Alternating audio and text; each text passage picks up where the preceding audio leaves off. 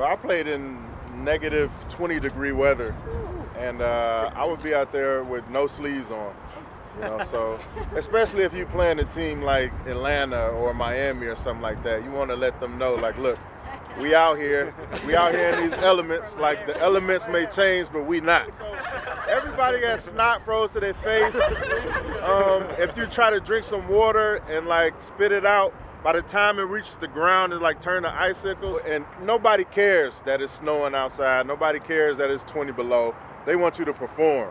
So you got to block all that out and go out and do what you're supposed to do. I remember one time, this was 2007, I tore my tricep and didn't even, I'll show y'all the scar. I tore my tricep. I probably got ashy arms.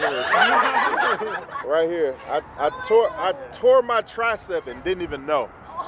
It was so cold outside, I was just like, I don't know, maybe it's sore or something like that. I go to get in my stance, I can't even put pressure on it, so I had to get in my left hand stance. I did this in the first half, and I played the entire game with a torn tricep. And so I was telling the guys on the sideline, I was like, man, my arm hurts. And of course, nobody cares.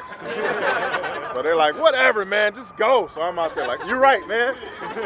The adrenaline is going and my arm is just flapping. I'm making tackles.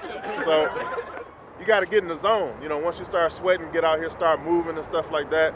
I don't care. It could be just jumping rope, just jumping in place. It could be doing a freestyle battle or something like that. You can't just be out there like, oh man, it's so cold, I don't want to go out, because it's cold when you need to go out there and warm up.